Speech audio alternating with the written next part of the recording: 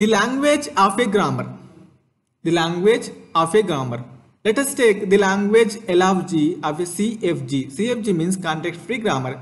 G equal to V, T, P and S. You know very well about V is a set of variables, T is a set of terminals, P is a set of productions, S is the start symbol.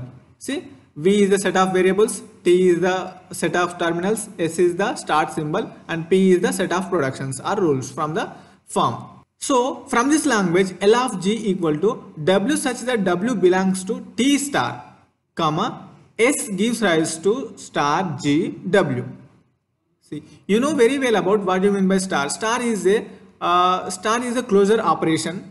If any terminal or any variable, if it is having star, means that number of terminals you can use in this means T star means T is a number of terminals, set of terminals. So those terminals you can use n number of terminals here.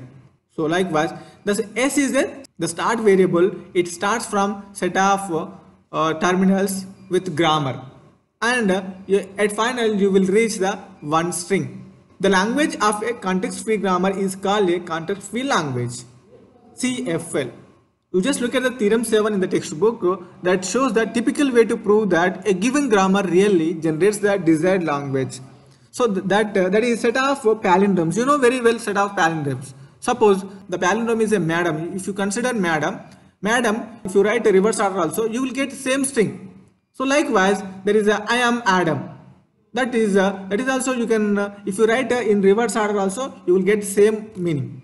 So that is a palindrome. So such kind of examples you can observe from the textbook in the theorem 7. You just go through that, you will understand.